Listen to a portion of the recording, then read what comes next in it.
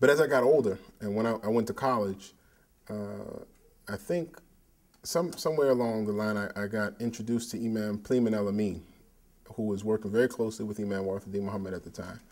And it was around 93 or 94, somewhere around that time. I just graduated high school. I was 16 years old. And I think there was a concerted effort from the leaders in the community, in the broadest sense, to find talent, people with promise that they could invest in, and they could, introduce. And Imam Pleeman began to do that for me. I don't know if it was because he had saw a promise in me or wanted to encourage something, or because the Imam told him to. I don't know. Because I saw it was kind of unique. It wasn't everybody getting to have this kind of exposure and accommodated meetings.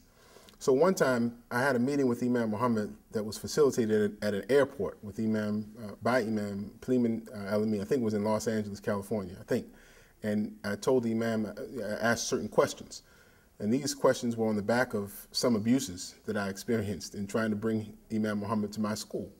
And at my college. I was at college. And it was rough.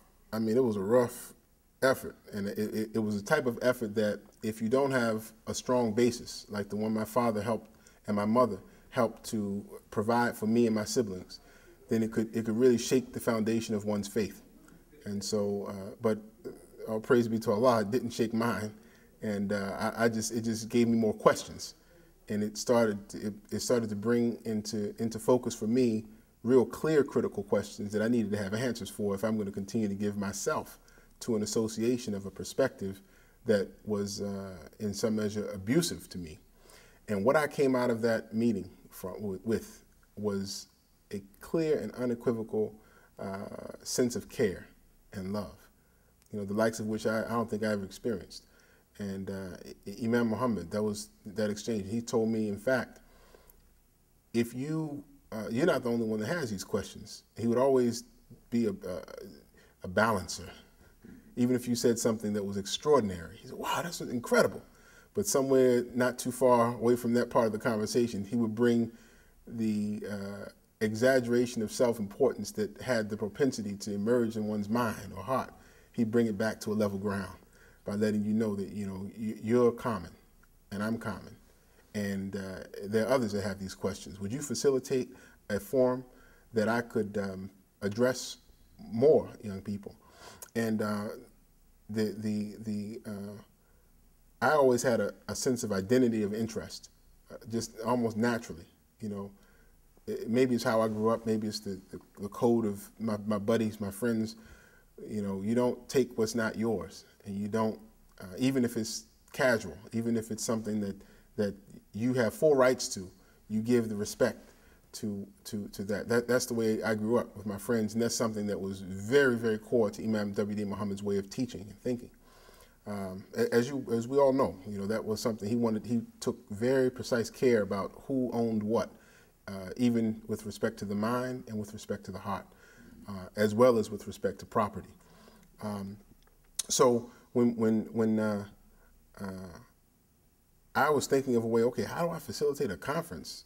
I think I was 17 or 18 years old, and at the time, the National Shura, we had a body of imams, and I looked at it as it's a protection for me if I have them, someone in that group to handle the money and to work with me to facilitate something I was instructed to do. Because Imam Muhammad was clear, I'm telling you to do this.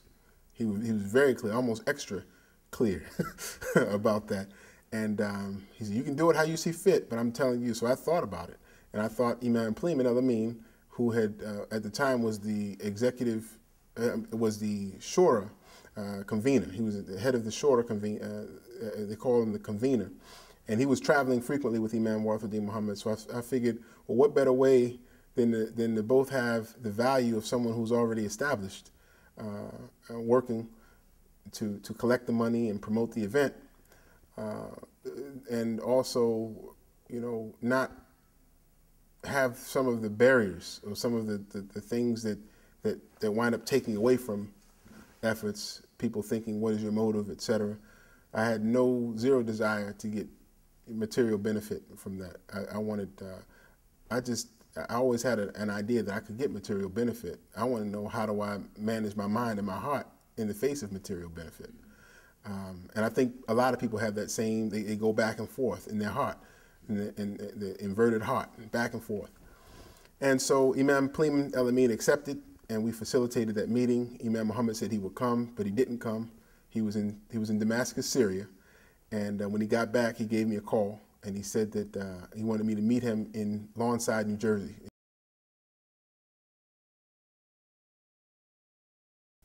In the meantime, my personal life was kind of taken off, and I was about to graduate college, and I got a job, and Imam Muhammad basically said, this is very important. He said, there's nothing more important for our life and future than to embrace this opportunity. And he described that opportunity as one to go and study in Damascus, Syria. And so I did that for 2 years. And I think that some way Imam Muhammad knew. He visited the facility, and it wasn't the best accommodations in terms of luxury, like some of the other learning opportunities that are offered abroad. But they were very modest accommodations. Some rooms have 40 beds, 40 bunk beds, and each bunk bed, so there's 80 people in one room, and and maybe 5 or 6 bathrooms or showers or something. And it was a phenomenal experience, and it placed the focus in the right place, I think.